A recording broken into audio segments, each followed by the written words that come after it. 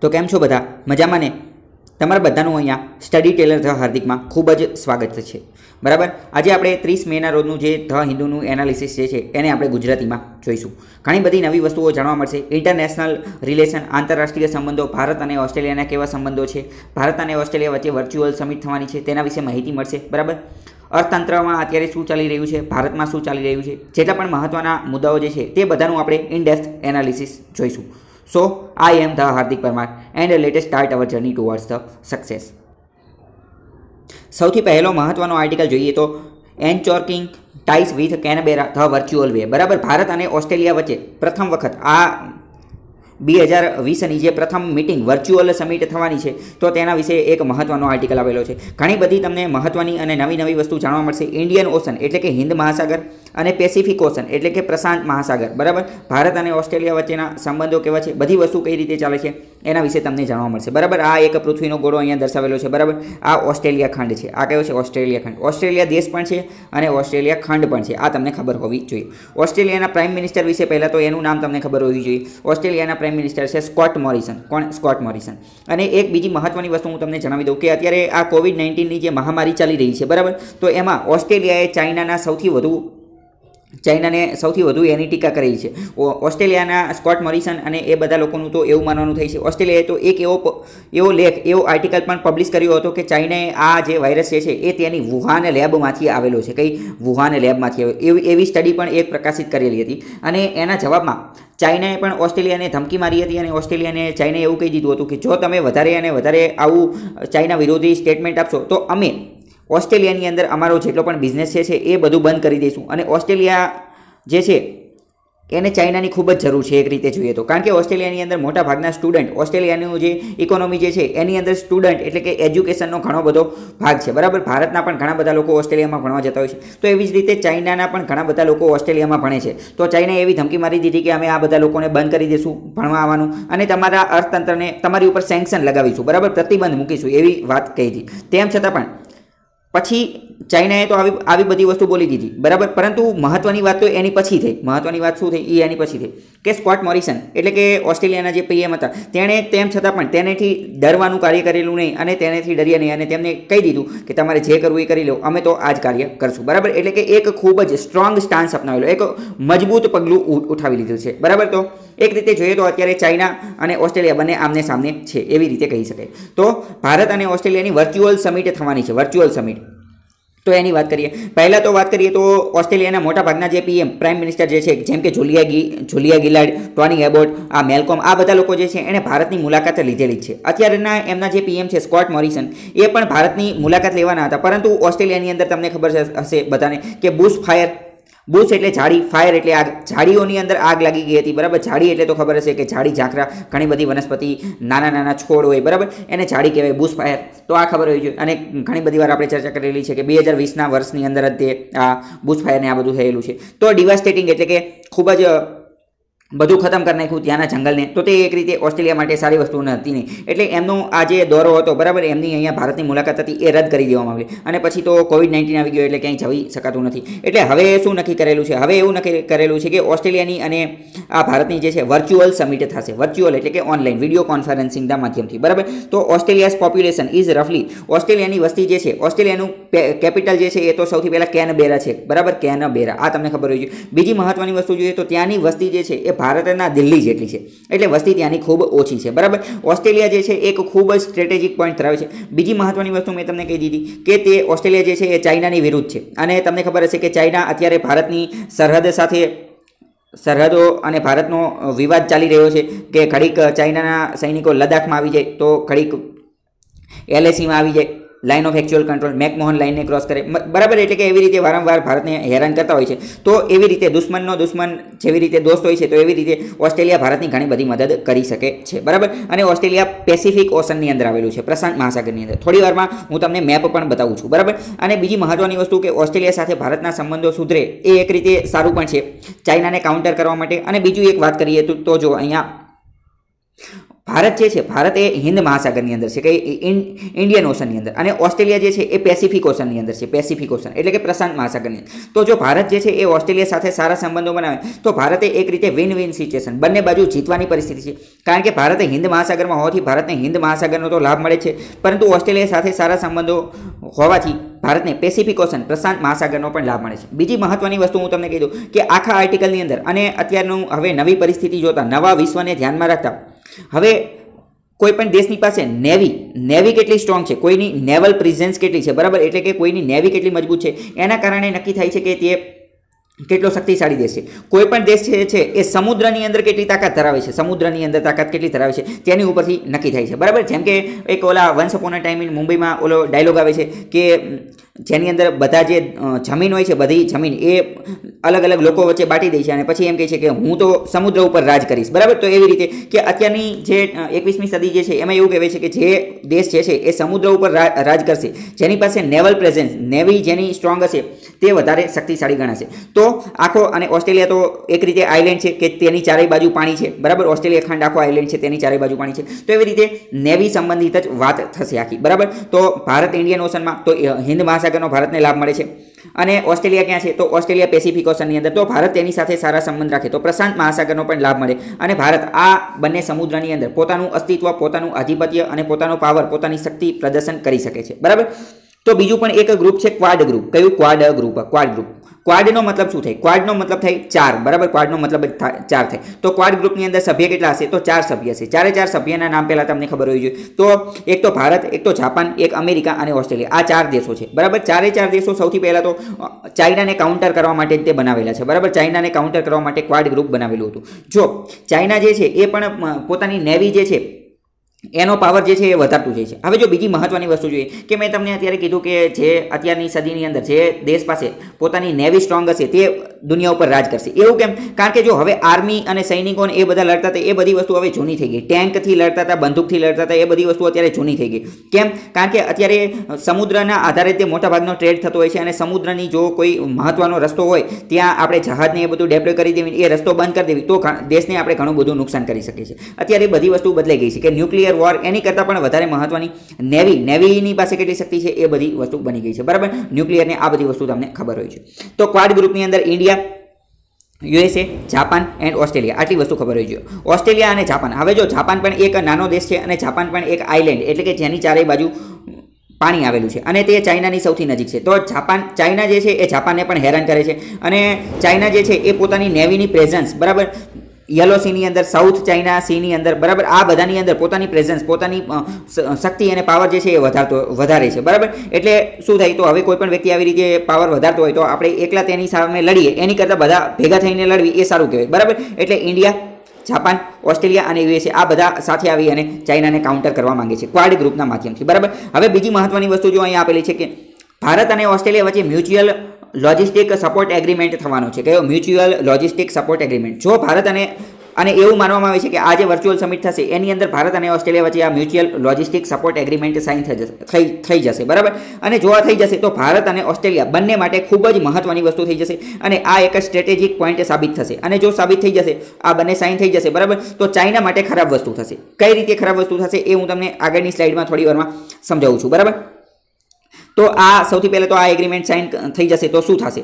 Enhance defence cooperation and ease of conduct of large scale joint military exercise, બરાબર. એટલે એના કારણે શું થઈ જશે? એના કારણે ડિફેન્સ કોઓપરેશન, ભારત અને ઓસ્ટ્રેલિયા વચ્ચે સંરક્ષણના ક્ષેત્રમાં આપસમાં પરસ્પર સહયોગ વધી જશે, બરાબર. પરસ્પર સહયોગ, ભારત સંરક્ષણ ક્ષેત્રમાં ઓસ્ટ્રેલિયાની મદદ કરશે અને ઓસ્ટ્રેલિયા જે છે એ ભારતની મદદ કરશે. સાથે સાથે જોઈન્ટ મિલિટરી એક્સરસાઇઝ પણ થશે, વધારે પડતી જોઈન્ટ મિલિટરી એક્સરસાઇઝ થશે. ભારત અને ઓસ્ટ્રેલિયા વચ્ચે એક મિલિટરી એક્સરસાઇઝ થઈ છે કઈ? તો કે ઓસ ઇન્ડેક્સ, બરાબર. તો આ તમને ખબર છે. ઓસ ઇન્ડેક્સ જે છે એ ભારત અને ઓસ્ટ્રેલિયા વચ્ચે એક જે છે બાયલેટરલ એટલે કે બે દેશ વચ્ચે નેવલ એક્સરસાઇઝ થઈ છે. તો આ પણ તમને ખબર હોવી જોઈએ, બરાબર.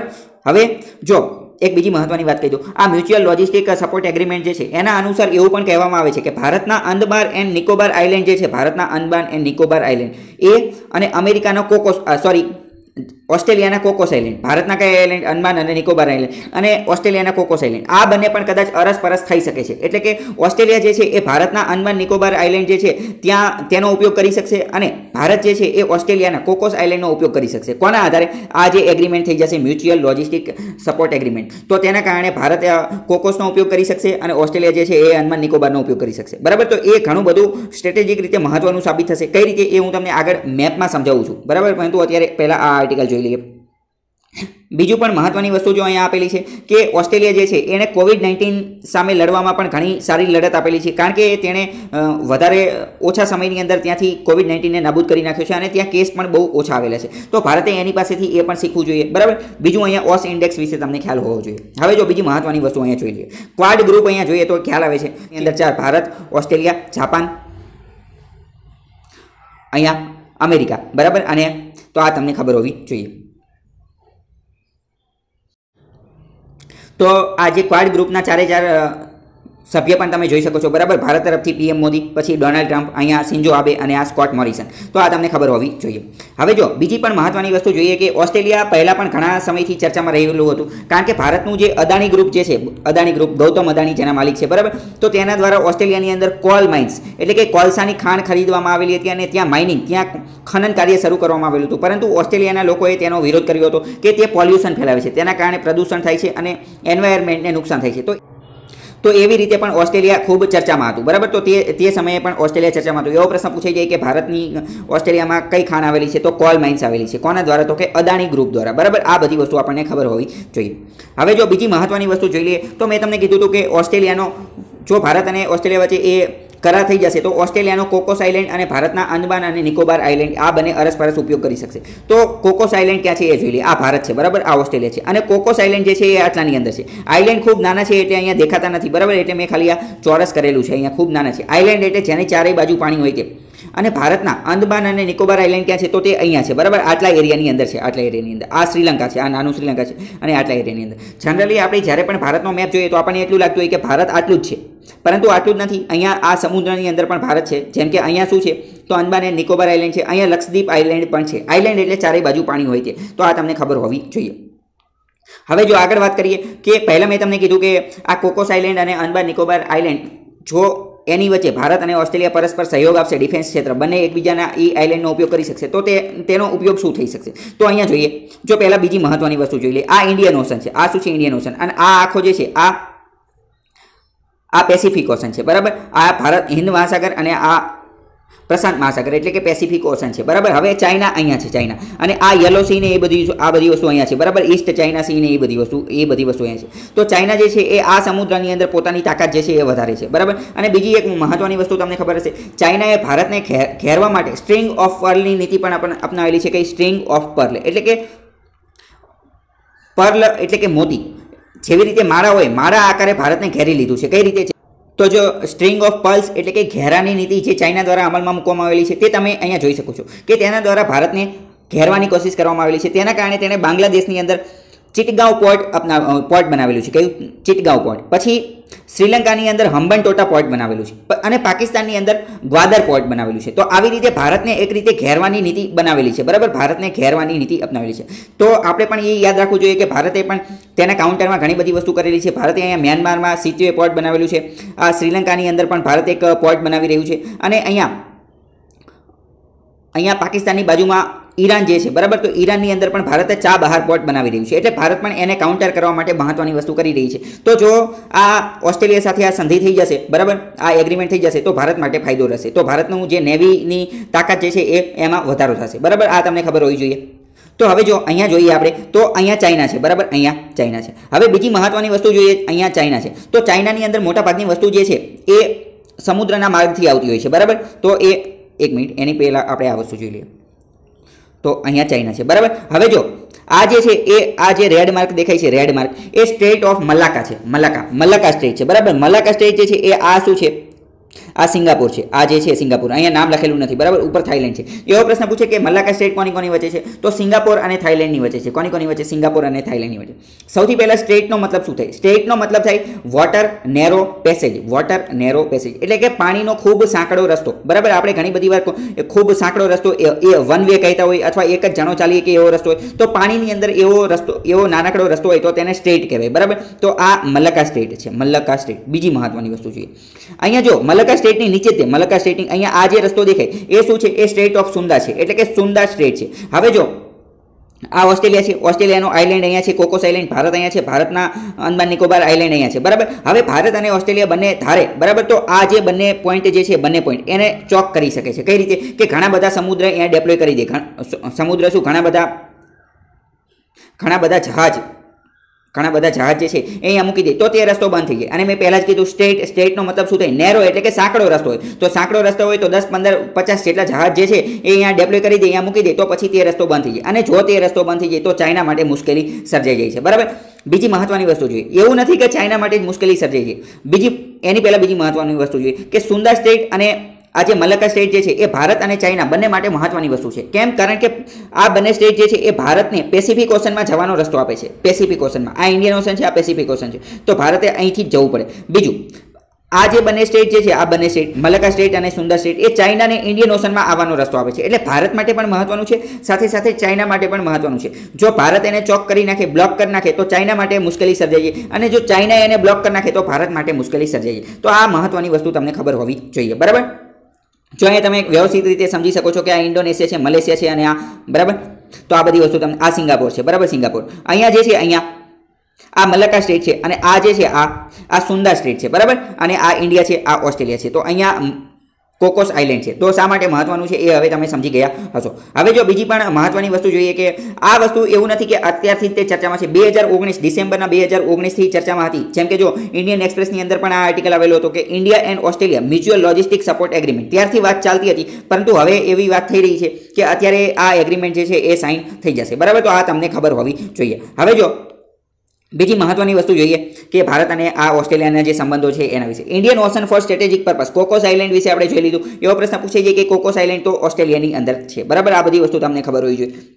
હવે જો new Delhi in the Indian ocean and Canberra in the Pacific ocean, બરાબર. એટલે કે ભારત પાસે શું છે? ઇન્ડિયન ઓશન છે અને આ જે ઓસ્ટ્રેલિયા પાસે પેસિફિક ઓશન છે. બીજી વાત કરીએ તો this islands R located near strategic Chowk point, બરાબર. ખૂબ મહત્વની જગ્યા ઉપર આવેલા છે, ખૂબ મહત્વની જગ્યા ઉપર, બરાબર. કારણ કે એ જગ્યાએથી ઘણો બધો ટ્રેડ થતો હોય, ઘણા બધા આ જહાજને એ બધી વસ્તુ નીકળતી હોય. તો જો તેને ચોક કરી દેવામાં આવે, એટલે કે ત્યાં તેને બંધ કરી દેવામાં આવે, બરાબર, તેને બ્લોક કરી દેવામાં આવે તો મુશ્કેલી સર્જાઈ જાય છે. સ્ટેટ ઓફ મલાક્કા જોઈ લીધી, સ્ટેટ ઓફ સુંદા જે છે એ પણ જોઈ લીધી છે. while the Malacca state provides busiest trading, મલાક્કા state જે છે એ busiest trading એટલે કે સૌથી વધુ વ્યસ્ત રહેતો ટ્રેડિંગ રૂટ છે, બરાબર. અને આ જે સુંદા સ્ટેટ શું છે? તો સુંદા સ્ટેટ એ છે કે જ્યારે મલાક્કા સ્ટેટ જે છે એ બંધ થઈ જાય તો એનો ઓલ્ટરનેટિવ રૂટ છે. કયો? ઓલ્ટરનેટિવ રૂટ છે, બરાબર. બીજી મહત્વની વસ્તુ જોઈએ કે ઇન્ડોનેશિયન આર્કિપેલાગો ઓફર ઓલ્ટરનેટ રૂટ. કયો ઓલ્ટરનેટ રૂટ? તો સુંદાવાળો જે રૂટ, બરાબર, બીજો રૂટ એ ઓલ્ટરનેટિવ રૂટ છે. અહીંયા એક શબ્દ આપેલો છે આર્કિપેલાગો. આર્કિપેલાગોનો મતલબ શું થાય? તો આર્કિપેલાગોનો મતલબ થાય ગ્રુપ ઓફ આઇલેન્ડ, આઇલેન્ડનો સમૂહ, બરાબર. ગ્રુપ ઓફ આઇલેન્ડ એટલે કે આઇલેન્ડનો સમૂહ. ઘણા બધા નાના નાના આઇલેન્ડ ભેગા થઈ અને એક દેશ બનતા હોય તો તેને આર્કિપેલાગો કહેવાય. જાપાન જે છે, જાપાન પણ ઘણા બધા આઇલેન્ડ ભેગા થઈને બનેલો છે તો તેને આર્કિપેલાગો કહી શકાય. ઇન્ડોનેશિયા પણ ઘણા બધા આઇલેન્ડ ભેગા થઈને બનેલો છે તો તેને આર્કિપેલાગો કહી શકાય, બરાબર. આવા ઘણા બધા દેશ છે, તો આ તમને ખબર હોવી જોઈએ. બીજું શું આપેલું છે? Indian navy has recently confirm growing presence of Chinese ship. ભારતે જોયેલું છે કે ઇન્ડિયન નેવીએ ચેક કરેલું છે કે ઇન્ડિયન ઓશનની અંદર, હિન્દ મહાસાગરની અંદર ચાઇનાનું પ્રભુત્વ જે છે એ વધારે થઈ રહ્યું છે અને ચાઇના ઇન્ડિયન ઓશનની અંદર અંડર વોટર ડ્રોન પણ મૂકી રહ્યું છે અને સબમરીનો એ બધાનો ઉપયોગ કરી રહ્યું છે. તો ભારતની સિક્યુરિટી માટે એક રીતે ખતરો ઊભો થાય છે. તો ભારત જે છે, અને જો ચાઇના અહીંયા ઓશનોગ્રાફી સ્ટડી એટલે કે સમુદ્રની અંદર અભ્યાસ પણ કરી રહ્યું છે તો ભારતે તેનું કંઈક કરવું જોઈએ, બરાબર. મોર over it is likely that Australia will. જો બીજી પણ મહત્વની વસ્તુ આવી રહી છે કે જો ઓસ્ટ્રેલિયા અને ભારતના સંબંધો કદાચ વધારે સારા થઈ જશે તો ઓસ્ટ્રેલિયા કદાચ મલબાર નામની એક્સરસાઇઝ થાય છે, બરાબર. મલબાર નામની એક્સરસાઇઝ તેને પણ જોઈન કરશે. તો મલબાર શું છે? મલબાર એક પ્રકારની નેવલ એક્સરસાઇઝ છે, એટલે કે નેવીની એક્સરસાઇઝ છે. કોની કોની વચ્ચે? ભારત, જાપાન અને અમેરિકા વચ્ચે. ભારત, જાપાન અને અમેરિકા વચ્ચે. પ્રશ્ન પૂછે છે કે મલબાર શું છે? તો એક્સરસાઇઝ છે નેવીની ભારત, જાપાન અને અમેરિકા વચ્ચે. કદાચ ઓસ્ટ્રેલિયા પણ તેને જોઈન કરી શકે છે. ટ્રેકિંગ. હવે જો બીજી મહત્વની વસ્તુ કે તમને એવો પ્રશ્ન થતો હશે કે ચાઇના જે છે એ અહીંયા સબમરીન મૂકી દે છે, અહીંયા બધું ઝોન મૂકી દે છે ઇન્ડિયન ઓશનની અંદર, હિન્દ મહાસાગરની અંદર. તો શું ભારતને ખબર હોતી નથી? તો એનો મહત્વનો પ્રશ્ન એ છે કે આવી બધી વસ્તુ ઓપન સમુદ્રની અંદર, બરાબર, ઓપન સીની અંદર, ખૂબ મોટા સમુદ્રની અંદર સબમરીનને આવી બધી વસ્તુ મૂકી દે તો તે કંઈ તાત્કાલિક ખબર પડી જાય નહીં, બરાબર. કારણ કે tracking submarine in open she is an extremely difficult task. આવી ઓપન સમુદ્રની અંદર, ખુલ્લા સમુદ્રની અંદર, ઓપન સીની અંદર આને ટ્રેક કરવું, ચેક કરવું એ ખૂબ ડિફિકલ્ટ વસ્તુ છે, difficult and require significant resource and capital. અને એની માટે ઘણા બધા પૈસા અને ઘણા બધા સંસાધનોની પણ જરૂર પડે છે, બરાબર. જો બીજો પણ મહત્વની વસ્તુ આપણે જોઈ લઈએ કે ભારત ઇન્ડિયન ઓશનની અંદર ભારત અને ફ્રાન્સના જે સંબંધો જે છે એ પણ ખૂબ સારા છે. ભારત અને ફ્રાન્સના સંબંધો પણ નેવીની દ્રષ્ટિએ, બરાબર, નૌસેનાની દ્રષ્ટિએ સારા છે. તો ઓસ્ટ્રેલિયા અને ભારતે પણ આવી રીતે આગળ વધવું જોઈએ. તો ફ્રાન્સ જે છે, ફ્રાન્સને ઇન્ડિયન ઓશનની અંદર શા માટે રસ છે? કારણ કે ફ્રાન્સનો એક આઇલેન્ડ આવેલો છે કે લા રીયુનિયન આઇલેન્ડ, રીયુનિયન નામનો આઇલેન્ડ આવેલો છે. પ્રશ્ન પૂછાય છે કે રીયુનિયન આઇલેન્ડ ક્યાં આવેલો છે? તો ઇન્ડિયન ઓશનની અંદર. કોનો છે? તો કે ફ્રાન્સનો છે, બરાબર. તો ફ્રાન્સ અને ભારત જે છે એ પણ આના કારણે નેવીમાં આગળ આવી રહ્યા છે. તો આ બધી વસ્તુ ખબર હોવી જોઈએ. તો ઓસ્ટ્રેલિયાએ પણ આવી રીતે સમજવું જોઈએ. તો ભારત અને ઓસ્ટ્રેલિયા આ બધા આવી રીતે ભેગા થઈ અને ચાઇનાને કાઉન્ટર કરી શકે છે. તો આ બધી વસ્તુ તમને ખબર હોવી જોઈએ. તો હવે આજના દિવસનો બીજો આર્ટિકલ જોઈએ. તો બીજો આર્ટિકલ આપેલો છે કે બી લેટેડ બટ વેલકમ, બરાબર. જ્યુડિશરી ન્યાયતંત્ર સાથે આર્ટિકલ છે સંબંધિત, બરાબર. સુપ્રીમ કોર્ટે જે આદેશ આપેલો હતો, આપણે કાલે જોયું હતું કે સુપ્રીમ કોર્ટે સરકારને એવો આદેશ આપી દીધેલો છે કે માઇગ્રન્ટ વર્કર, જે શ્રમિક લોકો જે છે એમની પાસે ટ્રેનનું ભાડું ને એ બધું લેવાનું આવે છે, તો પહેલાં તો એ બધી વસ્તુ બંધ કરો, બરાબર. તેમની પાસે અત્યારે પૈસા નથી એટલે તો ઘરે જઈ રહ્યા છે, એટલે તો ચાલીને સાયકલ લઈને એવી રીતે જઈ રહ્યા છે. તો તેમની પાસે અત્યારે ભાડું વસૂલો નહીં, તેમની પાસે પૈસા છે નહીં. એક સ્ટોરી કદાચ તમે જોઈએ છે ન્યૂઝની અંદર કે જ્યોતિ કુમારી નામની છોકરી છે, 15 વર્ષની છોકરી છે, તેના પિતાને સાયકલ ઉપર બેસાડી અને 2000 કિલોમીટરનું અંતર કાપી નાખ્યું. તો આ એક રીતે ખરેખર ખૂબ જ સુંદર વસ્તુ કહેવાય. એક રીતે જોઈએ તો પ્રેરણાદાયક વસ્તુ કહેવાય. તે છોકરીના સાહસને આપણે દાદ આપવી જોઈએ. પરંતુ ભારત દેશ માટે એક ખરાબ વસ્તુ કહેવાય. કેમ? કારણ કે ભારતના દેશની સરકાર જે છે એણે એની માટે કોઈ ઓલ્ટરનેટ રૂટ, એવી કોઈ ટ્રેન, એવી કોઈ ફેસિલિટી, એવી કોઈ સુવિધા ન આપી, ત્યારે તેણે સાયકલ લઈ અને જવું પડ્યું. અને આ વસ્તુ જે છે ઇવાન્કા ટ્રમ્પ જે છે કે જે અમેરિકાની છે, ડોનાલ્ડ ટ્રમ્પ સાથે સંબંધિત છે, બરાબર. તેણે પણ આની જે બહાદુરી જે છે એની બહાદુરીને સંબોધતી ટ્વીટ કરેલી છે. કોની? જ્યોતિ કુમારી. તો જ્યોતિ કુમારી વિશે પણ તમને થોડી ઘણી ખબર હોય છે. એવું પણ ઘણા બધા લોકો કહે છે કે જ્યોતિ કુમારી જે છે એ ખૂબ સારી સાયકલિસ્ટ, સાયકલ ચલાવવામાં ખૂબ એક્સપર્ટ છે. તો હવે તેને સાયકલ ચલાવવાની જે પ્રતિયોગિતા હોય, કોમ્પિટિશન, એની અંદર ભાગ લેવો જોઈએ અને કદાચ તે તેની અંદર જીતી શકે છે. પરંતુ મહત્વની વસ્તુ તો એ છે કે ભારતે તે પહેલાં જોઈએ તેટલી ફેસિલિટી પૂરી પાડવી જોઈએ, બરાબર. જો બીજી મહત્વની વસ્તુ અહીંયા આપેલી છે કે 3 બેન્ચની જજ જે હતી, 3 બેન્ચની જજ એણે આ નિર્ણય આપેલો છે. અને જો અહીંયા પણ આપેલું છે 3 જજ બેન્ચ હેઝ ઇનિશિએટેડ એટલે કે શરૂઆત કરી કે સુઓ મોટો ડિસિઝન આપેલું છે. સુઓ મોટોનો મતલબ તમને ખબર જ હશે. સુઓ મોટો એટલે શું? કે પોતાની જાતે જ તે જજ જે છે અથવા સુપ્રીમ કોર્ટ જે છે એ કોઈ નિર્ણય આપી દે, કોઈ ચુકાદો આપી દે. તો કોઈએ અરજી કે એવું કંઈ કરેલું નહોતું. સુઓ મોટો પોતાની જાતે, બરાબર. કઈ રીતે? તો કે ન્યૂઝની અંદર આ જજે જોઈ લીધું અને પછી આ ચુકાદો આપેલો છે. તો બસ બીજું તો ઘણી બધી આપણે ચર્ચા કરેલી છે. તો આમાં બીજું કંઈ વધારે ટાઈમ વેસ્ટ કરવાનો નથી. આગળ જોઈએ. હવે બીજો મહત્વનો જે આર્ટિકલ જે છે એ ભારતની ઇકોનોમી, અર્થતંત્ર સાથે સંબંધિત છે કે જેમાં કહેવામાં આવેલું છે કે ભારતની અંદર આ જે Q4ની અંદર જે ઘટાડો થયેલો છે એ 11 વર્ષની અંદર સૌથી ઓછો, 11 યર લો 4.2. ભારતની જીડીપીની અંદર 11 વર્ષની અંદર, લાસ્ટ 11 વર્ષની અંદર સૌથી ઓછો ઘટાડો થયેલો છે. અને ભારતનો ગ્રોથ જે છે એ Q4ની અંદર 4.2% નોંધાયેલો છે. સૌથી પહેલાં સમજીએ ક્વાર્ટર એટલે શું. ક્વાર્ટર એટલે 25%. ક્વાર્ટર એટલે શું? 25%, બરાબર. ક્વાર્ટર એટલે 25%, એટલે કે ચોથો ભાગ. આપણા જે 12 મહિના હોય, બરાબર, એક વર્ષની અંદર 12 મહિના હોય, બરાબર. તો 3 મહિનાના 4 ક્વાર્ટર આવે, 3 મહિનાના 4 ક્વાર્ટર આવે, બરાબર. દર 3 મહિને એક ક્વાર્ટર. તો એવી રીતે આ ચોથા ક્વાર્ટરની અંદર જે ગ્રોથ જે છે એ 3.1%એ પહોંચી ગયો છે. તો આ એક રીતે સારી વસ્તુ નથી. અને આ બધું લોન્ચ કરવાનું, આ બધા ડેટા મોકલવાનું કાર્ય કોણ કરે છે? તો તે કાર્ય કરે છે નેશનલ સ્ટેટિસ્ટિકલ ઓફિસ, કે જે મોસ્પીના અંતર્ગત છે. કયા મંત્રાલય? મિનિસ્ટ્રી ઓફ મોસ્પી નામની જે મંત્રાલય, મિનિસ્ટ્રી જે છે તેના અંતર્ગત છે. ચોથા નંબરનું ક્વાર્ટરનો મતલબ પણ ખબર હોવી જોઈએ. ક્વાર્ટર એટલે કે 25%, બરાબર. 25% એટલે કે ચોથો ભાગ.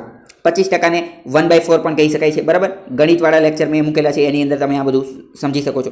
બીજી મહત્વની વસ્તુ અહીંયા જોઈએ કે કોઈ પણ ઇકોનોમી, કોઈ પણ અર્થતંત્રને ધબકતું રાખવા માટે 3 મહત્વની વસ્તુ હોવી જોઈએ. કઈ? એક તો કન્ઝપ્શન, ડિમાન્ડ અને સપ્લાય, બરાબર. આ 3 વસ્તુ હોવી જોઈએ. કન્ઝપ્શન એટલે કે ખપત, વપરાશ થતી હોવી જોઈએ. ડિમાન્ડ હોવી જોઈએ, લોકો તેની ડિમાન્ડ કરતા હોવા જોઈએ. અને સાથે સાથે તેની સપ્લાય પણ હોવી જોઈએ, પરંતુ આ બધી વસ્તુ અત્યારે બંધ થઈ ગઈ છે, બરાબર. લોકો ડિમાન્ડ કરી રહ્યા નથી અને ઇન્વેસ્ટમેન્ટ અને એક્સપોર્ટ પણ અત્યારે ઘટી રહ્યું છે, એના કારણે આ બધી વસ્તુ થઈ છે. આ બધી વસ્તુ તમને ખબર છે. હવે જો બીજી મહત્વની વસ્તુ જોઈએ કે કોર સેક્ટરનું આઉટપુટ જે છે એ એપ્રિલની અંદર 38% જેટલું શ્રિંક થઈ ગયું છે એટલે કે ઘટી ગયું છે.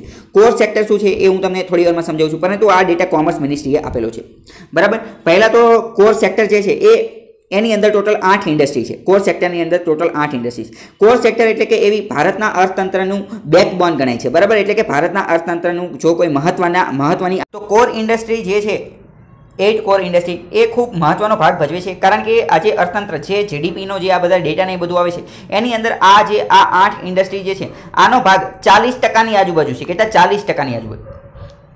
કેટલો? 40%ની આજુબાજુ. એટલે કે આ ખૂબ મહત્વનું આપણે કહી શકાય, ખૂબ મહત્વની વસ્તુ છે. એટલે કે જો આપણે એવું માની શકીએ કે આ 8 ઇન્ડસ્ટ્રીની અંદર, આ 8 કંપનીની અંદર જો નેગેટિવ ગ્રોથ થાય તો આપણે એવું માની શકીએ છીએ કે અર્થતંત્રની અંદર વિકાસ થઈ રહ્યો નથી, અર્થતંત્ર ખાડે જઈ રહ્યું છે અથવા તેની અંદર પ્રગતિ થઈ રહી નથી. બીજી મહત્વની વસ્તુ આપણને એ પણ ખબર હોવી જોઈએ કે આ જે 8 કંપની જે છે, આ 8 કંપની એવી છે કે આ બેઝિક વસ્તુ છે, કે આ બેઝિક વસ્તુ છે.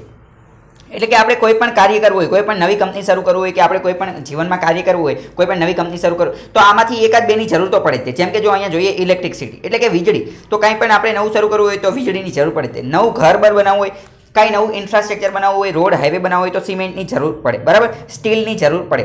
તો એવી રીતે બરાબર. તો આ 8 કોર ઇન્ડસ્ટ્રી જે છે એ ખૂબ મહત્વની છે. હવે બીજી મહત્વની વસ્તુ જોઈએ કે આ જે 8 કોર ઇન્ડસ્ટ્રી જે છે એના નામ તમને 8 નામ તમને મોઢે યાદ હોવા જોઈએ, બરાબર. તો આ 8 નામ યાદ રાખવા માટેનું એક સૂત્ર છે, એક ફોર્મ્યુલા, એક ટ્રીક છે. કઈ? Friends CCC. મિત્ર, આપણે મિત્ર અથવા દોસ્ત, જેને ઇંગ્લિશની અંદર શું કહેવાય? ફ્રેન્ડ્સ કહેવાય, FRIEND, ફ્રેન્ડ, બરાબર. તો અહીંયા ફ્રેન્ડ નથી રાખવાનું, પરંતુ ફ્રેન્ડ્સ રાખવાનું છે, FRENS. અને CCD નામની એક દુકાન હોય છે, બરાબર, કે જ્યાં બધા લોકો કોલ્ડ કોફી પીવા જતા હોય છે. તો CCD નહીં, પરંતુ CCC અથવા CCCની પરીક્ષા આપવાની હોય છે કોમ્પ્યુટર રિલેટેડ. એવી રીતે યાદ રાખી લો, ફ્રેન્ડ્સ CCC, જેની અંદર બધા આવી જશે, 8 કોર ઇન્ડસ્ટ્રી આવી જશે. કઈ? તો F એટલે કે ફર્ટિલાઇઝર, R એટલે કે રિફાઇનરી પ્રોડક્ટ, બરાબર. પછી E એટલે કે ઇલેક્ટ્રિસિટી, એટલે કે ઇલેક્ટ્રિસિટી, N એટલે કે નેચરલ ગેસ, બરાબર. S એટલે કે સ્ટીલ, અને CCC એટલે કે ક્રૂડ ઓઇલ, કોલ અને સિમેન્ટ. તો આ મહત્વની વસ્તુ ખબર હોવી જોઈએ. ફરીથી તો ફ્રેન્ડ્સ CCC ને આપણે એકવાર ફરીથી જોઈ લઈએ. F એટલે કે શું છે? F એટલે કે ફર્ટિલાઇઝર, બરાબર. R એટલે કે રિફાઇનરી પ્રોડક્ટ્સ, E એટલે કે ઇલેક્ટ્રિસિટી, N એટલે કે નેચરલ ગેસ, S એટલે કે સ્ટીલ, અને CCC એટલે કે ક્રૂડ ઓઇલ, કોલ અને સિમેન્ટ. તો આ તમને ખબર હોવી જોઈએ, બરાબર. આટલી મહત્વની વસ્તુ તમને ખબર હોવી જોઈએ. હવે જો તો 8 કોર ઇન્ડસ્ટ્રી વિશે આપણે માહિતી મેળવી લીધી. હવે બીજું આપણે જોયું હતું કે GST council. What is GST council? ઘણા બધા પ્રશ્ન પૂછાઈ શકે કે પહેલો જ એવો પ્રશ્ન પૂછાઈ શકે કે શું GST કાઉન્સિલ જે છે એ બંધારણીય સંસ્થા છે? તો તેનો જવાબ છે હા, બંધારણીય સંસ્થા છે. બંધારણમાં એની જોગવાઈ કરેલી છે. બીજો પ્રશ્ન પૂછાઈ છે કે શું તે મૂળ બંધારણમાં હતી? તો જવાબ ખોટો પડી જાય, મૂળ બંધારણમાં નથી, એમાં બંધારણમાં સુધારો કરીને લાવવામાં આવેલી છે. બીજો પ્રશ્ન પૂછાઈ છે GST કાઉન્સિલમાં કેટલા સભ્યો હોય છે? તો તેની અંદર 33 સભ્યો હોય છે. આ 33 સભ્ય કયા હોય છે એ ખબર હોવી જોઈએ. બીજો પ્રશ્ન એ પૂછાઈ છે કે આના હેડ કોણ હોય છે, આને ચેર કોણ કરે છે? જ્યારે આની મીટિંગ થાય GST કાઉન્સિલની, બરાબર, તો ત્યારે મુખ્ય તેની બેઠકમાં ચેરમેન કોણ હોય છે? તો આ ખબર હોવી જોઈએ. તો તે હોય છે ફાઇનાન્સ મિનિસ્ટર, એટલે કે નાણામંત્રી, જે હાલમાં નિર્મલા સીતારામન છે. બીજો પ્રશ્ન એ પૂછાય છે કે આ GST કાઉન્સિલ જે છે એનું મુખ્ય કાર્ય શું છે? તો આ બધું આપણે ધીમે ધીમે જોઈએ, બરાબર. GST કાઉન્સિલમાં કેટલા સભ્યો હોય છે? તો જો અહીંયા તમે જોઈ શકો છો કે GST કાઉન્સિલમાં 33 સભ્યો હોય છે, 33 મેમ્બર્સ. GST કાઉન્સિલમાં કેટલા સભ્યો હોય? તો તમારે કહી દેવાનું કે ગુજરાતમાં જેટલા જિલ્લા છે એટલા જ તો GST કાઉન્સિલમાં સભ્ય છે, બરાબર. ગુજરાતમાં જિલ્લા પણ 33 છે. હવે આ 33 મેમ્બર કઈ રીતે બને છે એ પણ જોઈ લઈએ. આમાંથી 2 સભ્ય જે છે, 33 સભ્યમાંથી 2 સભ્ય એ નાણાં મંત્રાલય તરફથી આવે છે. કોની તરફથી? નાણાં મંત્રાલય તરફથી. બીજું, અને બાકી જે 31 સભ્ય બચેલા છે, 31 સભ્ય, આ 31માંથી 28 સભ્ય તો ભારતના 28 રાજ્ય જે છે, 28 રાજ્ય એના નાણામંત્રી હોય છે. 28 રાજ્ય જે છે એના નાણામંત્રી હોય છે. અને બીજા 3 કેન્દ્ર શાસિત પ્રદેશ, પરંતુ 3 એવા કેન્દ્ર શાસિત પ્રદેશ કે જેની પાસે લેજિસ્લેશન છે, એટલે કે જેની પાસે વિધાનસભા છે, એટલે કે જમ્મુ કાશ્મીર, દિલ્હી અને પુડુચેરી. આના પણ જે ફાઇનાન્સ મિનિસ્ટર FM જે છે એ એની અંદર ભાગ લે છે, બરાબર. તો આવી રીતે ખબર હોવી જોઈએ. 33 કુલ સભ્ય કેટલા? 33. એમાંથી 2 નાણાં મંત્રાલય તરફથી, 28 રાજ્યના નાણામંત્રી, અને 3 દિલ્હી, પુડુચેરી અને જમ્મુ કાશ્મીરના આ જે નાણામંત્રી જાય. તો આ બધી વસ્તુ તમને ખબર હોવી જોઈએ. હવે આને હેડ કોણ હોય છે? એટલે કે જ્યારે આની મિટિંગ યોજાય તો તેને ચેર કોણ કરે છે? તેના ચેરમેન હોય છે ભારતના FM, એટલે કે ફાઇનાન્સ મિનિસ્ટર, એટલે કે જે અત્યારે નિર્મલા સીતારામન છે. જો આજે RBIની મોનિટરી પોલિસી કમિટી હોય છે, તો મોનિટરી પોલિસી કમિટી વિશે UPSCમાં એક પ્રશ્ન પૂછાઈ ગયો હતો સ્ટેટમેન્ટ સ્વરૂપે, જેમાં આપવામાં આવેલું હતું કે મોનિટરી પોલિસી કમિટીના ચેરમેન જે છે એ કોણ હોય છે? તો તેના ચેરમેન કોણ હોય છે? આરબીઆઈના ગવર્નર હોય છે. તો એવી રીતે આ પ્રશ્ન પણ પૂછાઈ શકે છે, અથવા સ્ટેટમેન્ટમાં પણ આપી દે કે જીએસટી કાઉન્સિલના ચેરમેન કોણ હોય છે? તો તે ફાઇનાન્સ મિનિસ્ટર, નાણાં મંત્રી હોય છે. બરાબર, ડાયરેક્ટ તે એક રીતે કન્ફ્યુઝ કરી દે કે સ્ટેટમેન્ટમાં આપી દે કે જીએસટી કાઉન્સિલના ચેરમેન જે છે એ ફાઇનાન્સ મિનિસ્ટરની બદલે ફાઇનાન્સ સેક્રેટરી આપી દે, નાણાં મંત્રીની બદલે નાણાં સચિવ આપી દે, તો ડાયરેક્ટ તે સ્ટેટમેન્ટ ખોટું પડી જાય. તો આ તમને ખબર છે. બીજી મહત્વની વસ્તુ જોઈએ કે જીએસટી કાઉન્સિલ જે છે એ એપેક્સ બોડી છે. એપેક્સ એટલે કે સર્વોચ્ચ બોડી છે, સર્વોચ્ચ સંસ્થા છે. તો કેની માટેની સર્વોચ્ચ સંસ્થા છે? તો કે મોડિફાઈ, રિકમેન્ડ, એટલે કે જીએસટીની અંદર જેટલા પણ ટેક્સ છે, જેટલા પણ સુધારાઓ આપે, જેટલા પણ ટેક્સ આપેલા છે, તો જીએસટી સંબંધિત કોઈ પણ કાર્ય કરવાનું હોય તો તેની માટેની મહત્વની બોડી છે. જીએસટી એટલે કે goods and service tax. Goods એટલે કે વસ્તુઓ, સર્વિસ એટલે કે સેવાઓ. ગુડ્સ અને સર્વિસ બંને, સેવા અને વસ્તુ બંને સંબંધિત આ ટેક્સ છે. તો આ બધી પણ ખબર હોવી જોઈએ. અને જીએસટી રિફોર્મ જે છે એ ભારતની અંદર એક સૌથી મોટો ટેક્સ રિફોર્મ કહી શકાય છે. બરાબર, તો નિર્મલા સીતારામન અહીંયા છે. આ બધી વસ્તુ તમને ખબર હોય છે. GST council is responsible four any revision, ઇનેક્ટમેન્ટ, rule or any rate change. કોઈ પણ પ્રકારનો રેટ ચેન્જ કરવાનો હોય. બરાબર, જીએસટી ટેક્સના અલગ અલગ સ્લેબ છે, જેમ કે 0%, 6%, પછી 0%, 5%, 12%, 18% અને 28%. તો આમાંથી કોઈને 12%માંથી 18%માં લેવાનો હોય અથવા 0%માં લેવાનો હોય, તો એ બધું નિર્ણય જે છે એ જીએસટી કાઉન્સિલ કરે છે. તો આ તમને ખબર હોવી જોઈએ. જો અહીંયા તમે જોઈ શકો છો, બીજી મહત્વની વસ્તુ જોઈએ, જીએસટી કાઉન્સિલ બંધારણમાં કઈ જગ્યાએ છે? તો 279A માં. ડાયરેક્ટ પ્રશ્ન પૂછાઈ જાય, બંધારણમાં જીએસટી કાઉન્સિલનો ઉલ્લેખ ક્યાં છે? 279A, 279A. બરાબર. બીજો જો જીએસટી સ્લેબ કેટલા છે? ગુડ્સ એન્ડ સર્વિસ ટેક્સ જે છે એની ટોટલ 5 અલગ અલગ સ્લેબ છે. બરાબર, અમુક વસ્તુ ઉપર 0% ટેક્સ લાગતો હોય, એટલે કે કર લાગતો હોય, અમુક ઉપર 5%, 12%, 18% અને 28%. આ તમારે યાદ રાખવાનું છે. 0%, 5%, 12%, 18% અને 28%. એવો પ્રશ્ન પૂછાઈ જાય કે જીએસટીની અંદર સૌથી વધુ ટેક્સ સ્લેબ કયો છે? તો તે 28% છે. અને સૌથી ઓછો ટેક્સ સ્લેબ પૂછે તો તે ઓપ્શન ઉપર જાય છે, કારણ કે 0% પણ છે અને 5% પણ છે. આ બધી વસ્તુ ખબર હોવી જોઈએ. એ પણ ખબર હોવી જોઈએ કે બધી જ વસ્તુનો સમાવેશ જીએસટીમાં થઈ જતો નથી. અમુક વસ્તુનો નથી પણ થતો, જેમ કે પેટ્રોલિયમ પ્રોડક્ટ એટલે કે પેટ્રોલ, ડીઝલ એ બધાનો નથી થતો. આલ્કોહોલિક ડ્રિંક્સ એટલે કે દારૂનો એ બધાનો થતો નથી. ઇલેક્ટ્રિસિટી, વીજળીનો, આ બધી વસ્તુનો જીએસટીમાં સમાવેશ થતો નથી. આ તમને ખબર હોવી જોઈએ. જો બીજી મહત્વની વસ્તુ જોઈએ કે જીએસટી કાઉન્સિલ જે છે એ આની સાથે સાથે થોડા સમય પહેલા બીજા એક કારણે પણ ચર્ચામાં હતું. એ બીજું કયું કારણ હતું કે જીએસટી કાઉન્સિલ એ એવો વિચાર રજૂ કરેલો હતો કે આપણે કેલામિટી સેસ રજૂ કરવો છે. શું કેલામિટી સેસ રજૂ કરવો છે? સૌથી પહેલા એ સમજો કે વોટ ઇઝ સેસ. સેસનો મતલબ શું થાય? પરંતુ સેસનો મતલબ સમજતા પહેલા સેસ અને સરચાર્જ એ બંને સમજો. શું સેસ અને સરચાર્જ? સેસ અને સરચાર્જ આ બંનેનો પ્રશ્ન છે એ જીપીએસસીની અંદર એકવાર પ્રશ્ન પૂછાઈ ગયો છે. બરાબર, તો પહેલા સમજીએ કે સેસ અને સરચાર્જ શું છે. તો સેસ અને સરચાર્જ આ બંને ટેક્સની ઉપર લાગે છે. Tax on tax. સેસ અને સરચાર્જ બંનેનો મતલબ શું થાય? Tax on tax. For example, માની લો કે તમારી આવક ટોટલ છે 10 લાખ રૂપિયા. બરાબર, કેટલી છે? 10 લાખ રૂપિયા. તમારી આવક કેટલી છે? 10 લાખ રૂપિયા. જોકે મારી તો એવી આશા છે કે તમારી આવક 10 લાખ કરતાં પણ વધારે હોય. બરાબર, 10 લાખ કરતાં પણ વધારે. તો માની લેવી કે તમારી આવક જે છે એ 10 લાખ રૂપિયા છે. હવે આની અંદર તમારે જે ટેક્સ છે ટેક્સ ભરવાનો થાય છે 2 લાખ રૂપિયા. 10 લાખમાંથી ટેક્સ કેટલો ભરવાનો થાય છે? 2 લાખ રૂપિયા. તો હવે આ જે સેસ અને સરચાર્જ જે છે એ 10 લાખ ઉપર લાગતો નથી. એ કોની ઉપર? 10 લાખ ઉપર લાગતો નથી. પરંતુ આ જે ટેક્સ કેટલો છે? ટેક્સ 2 લાખ છે, તો 2 લાખ ઉપર લાગે છે. બરાબર, તો આટલું સમજાણું હશે. બરાબર, એક મિનિટ, જો અહીંયા વ્યવસ્થિત રીતે સમજીએ કે તમારી આવક કેટલી છે. તમારી આવક છે 10 લાખ. બરાબર, તો આ જે આવક ઉપર લાગે એને શું કહેવાય? આવક ઉપર જેને લાગે એને ઇન્કમ ટેક્સ કહેવાય. એને ઇન્કમ ટેક્સ અથવા બીજો કોઈ પણ જે ટેક્સ લાગતો હોય એ કહેવાય. બરાબર, તો બીજું, અને માની લો કે આની ઉપર ટેક્સ લાગે છે તમારે 2 લાખ રૂપિયા. તો આ 2 લાખ ઉપર જે લાગે, 2 લાખ ઉપર સરચાર્જ અથવા સેસ લાગે છે. શું? સરચાર્જ અથવા સેસ. તો સરચાર્જ પણ ટેક્સ ઓન ટેક્સ અને સેસ પણ ટેક્સ ઓન ટેક્સ. તો આ બંનેની વચ્ચે તફાવત શું છે? આ બંનેની વચ્ચે તફાવત એટલો છે કે સરચાર્જ જે છે એનો ઉપયોગ કોઈ પણ વસ્તુ માટે કરી શકાય છે, જ્યારે સેસ જે છે CESS જો અહીંયા પેલું છે, સેસનો ઉપયોગ જે છે એ કોઈ ચોક્કસ કાર્ય માટે જ કરી શકાય છે. એટલે તમે ઘણા બધા સેસના નામ સાંભળેલા છે, જેમ કે હેલ્થ સેસ. તો હેલ્થ સેસ જે હોય, તો હેલ્થ સેસમાં જેટલા પૈસા ભેગા થયા હોય એનો ઉપયોગ માત્ર સ્વાસ્થ્ય માટે જ કરી શકાય. પછી બીજું કે સ્વચ્છતા સેસ થોડા સમય પહેલા લોન્ચ કરવામાં આવેલું. તો સ્વચ્છતા સેસ, તો એમાં જેટલા પણ એ ફંડની અંદર જેટલા પણ પૈસા થાય, એ ફંડની અંદર જેટલા પણ પૈસા ભેગા થાય, બરાબર, તો તેનો ઉપયોગ માત્ર જે સ્વચ્છતા હોય તેની માટે જ કરી શકાય. બરાબર, એક રીતે તમે એવું સમજી શકો કે આ એક પ્રકારની સેસ ફંડ જે છે, તો એવી એક પ્રકારની તિજોરી હોય. આ તિજોરીની અંદર સેસ ફંડના પૈસા ભેગા કરેલા હોય, આ ફંડની અંદર સરચાર્જના પૈસા ભેગા કરેલા હોય. બરાબર, 2 અલગ અલગ તિજોરી હોય. તો સરચાર્જ વાળી જે તિજોરી હોય એમાંથી પૈસા ગમે ત્યારે લઈ શકાય, ગમે એ કાર્ય માટે લઈ શકાય. પરંતુ સેસ વાળી તિજોરી રહી એની ઉપર બોર્ડ મારેલું હોય કે આ હેલ્થ સેસ છે તો હેલ્થ માટે જ ઉપયોગ કરો, સ્વચ્છતા સેસ છે તો સ્વચ્છતા માટે જ ઉપયોગ કરો. આની માટે યુપી ગવર્મેન્ટ દ્વારા, ઉત્તર પ્રદેશ દ્વારા ગૌ સેસ પણ લાવવામાં આવેલો હતો, એટલે કે ગાય માટે સેસ પણ લાવવામાં આવેલો હતો. તો અત્યારે જીએસટી કાઉન્સિલ એવું વિચારી રહી છે કે કેલામિટી સેસ લઈ આવી. કેલામિટી એટલે કે આપત્તિ, આવા પ્રકારની કોઈ સમસ્યા આવી રહી હોય તો તેની માટે આ કેલામિટી સેસ લઈ આવી. તો હવે ઘણા બધા વેપારીઓને આ બધા લોકો જે છે એ આનો વિરોધ કરી રહ્યા છે, અને ઘણા બધા તજજ્ઞો જે છે એ પણ એવું કહે છે કે અત્યારે કેલામિટી સેસ લવાય નહીં, કારણ કે ભારતનું અર્થતંત્ર અત્યારે ઓલરેડી પડી ભાંગ્યું છે. ઉદ્યોગકારો પાસે તે પૈસા નથી તો કેલામિટી સેસના પૈસા તેઓ ક્યાંથી આપશે? અને મહત્વની વસ્તુ તો એ છે કે ઉદ્યોગકારો પાસે અત્યારે પૈસા, ટેક્સ માટેના પૈસા નથી, ટેક્સ ચૂકવવા માટેના પૈસા નથી, બરાબર. પોતાનું જે કારીગરોને એ બધાને ચૂકવવાના પૈસા નથી, તો સેસ ઉપર વધારાના પૈસા તે આપી શકે એવું કહી શકાય નહીં, બરાબર. તો મહત્વની વસ્તુ તો પરીક્ષામાં આવું કંઈ તો પૂછાશે નહીં, મેન્સમાં એવું તમે રાઇટ ડાઉન કરી શકો છો, પરંતુ મહત્વની વસ્તુ તમને સેસ અને સરચાર્જ વચ્ચેનો ડિફરન્સ ખબર હોવી જોઈએ. જીપીએસસીમાં પ્રશ્ન પૂછાઈ ગયો છે, ક્યાં સેસ તો કે કોઈ સ્પેશિયલ ટોપિક માટે, કોઈ સ્પેશિયલ વસ્તુ માટે વપરાય, બરાબર.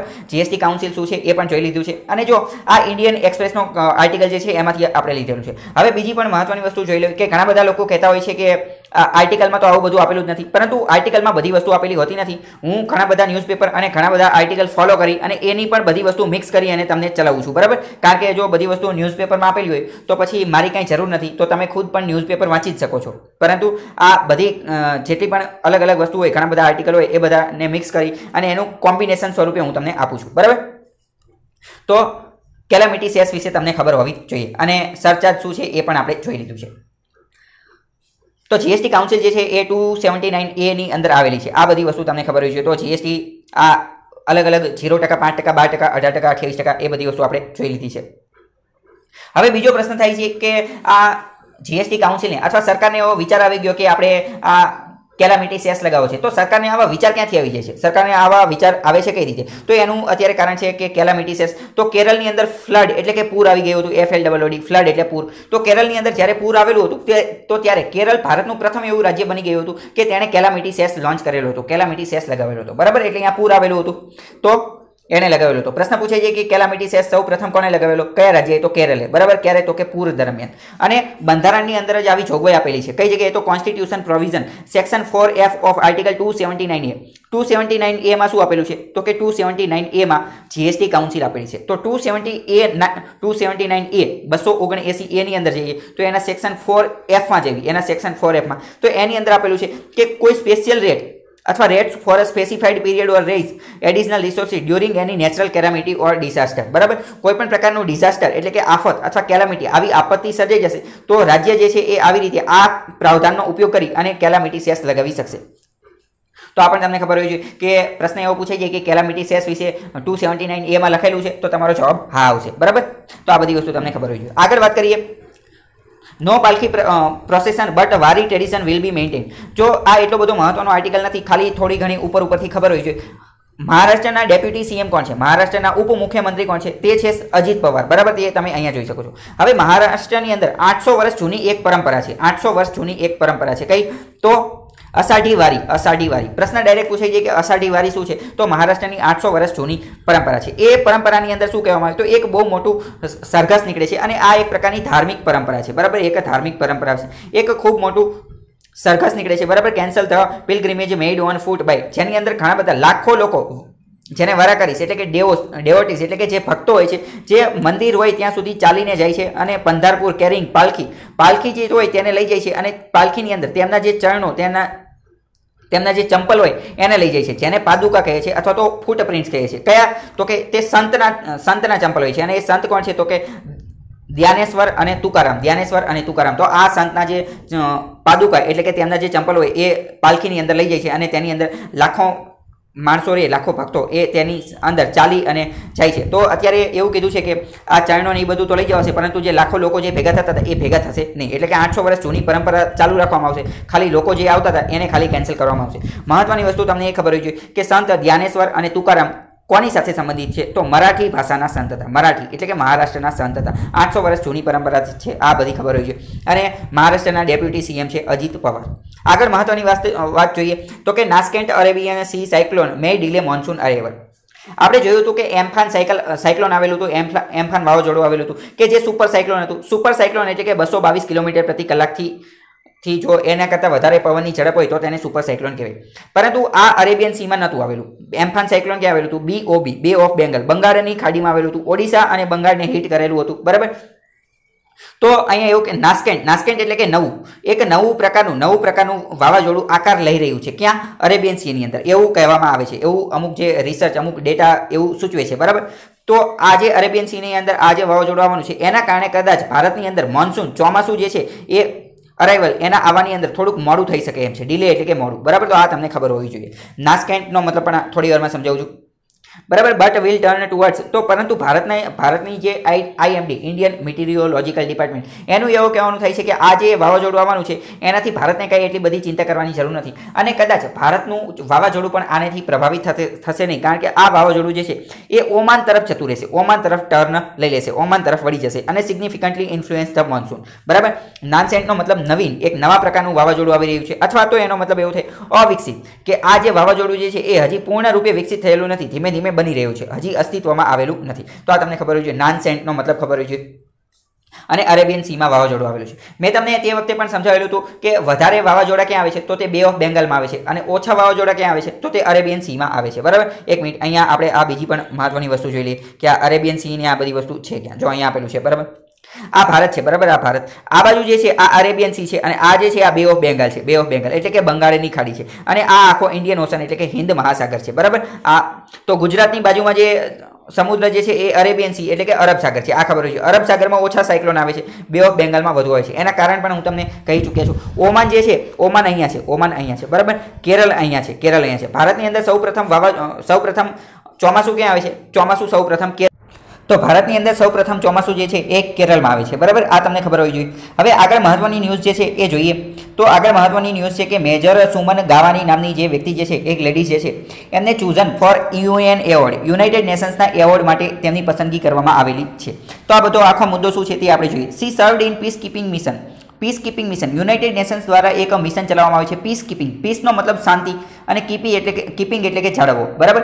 શાંતિ જાળવવાની અંદર વિશ્વના જેટલા પણ દેશોની અંદર આંતરયુદ્ધ ચાલતું હોય અથવા અમુક પ્રકારની અશાંતિ હોય, જ્યાં યુદ્ધ ને એ બધું ચાલતું હોય, તો ત્યાં યુનાઇટેડ નેશન જે છે એ પોતાના સૈનિકોને એ બધું મોકલે છે. શેની માટે? શાંતિ જાળવવા માટે. તો તમને ખ્યાલ હશે કે સુદાન નામનો એક દેશ છે જે આફ્રિકાની અંદર આવેલો છે, આફ્રિકા ખંડની અંદર. તો ત્યાં જે છે આ પ્રકારની વસ્તુ ચાલતી હતી. તો યુનાઇટેડ નેશન્સ તરફથી આપણે આજે સુમન ગામાની નામના જે લેડીઝ છે તેમને ત્યાં મોકલવામાં આવેલા હતા, અને United Nations mission in south Sudan નામનો દેશ છે. બરાબર. તો તેમને આ એક પ્રેસ્ટિજિયસ એટલે કે સર્વોચ્ચ સન્માન મળેલું છે. પ્રેસ્ટિજિયસનો મતલબ શું થાય? સર્વોચ્ચ સન્માન. તેવું military gender advocate of the year award. બરાબર. તો આ એક રીતે મહત્વની વસ્તુ છે, અને યુનાઇટેડ નેશન્સ તરફથી મળવામાં આવેલું છે, તો એટલા પણ મહત્વનું છે.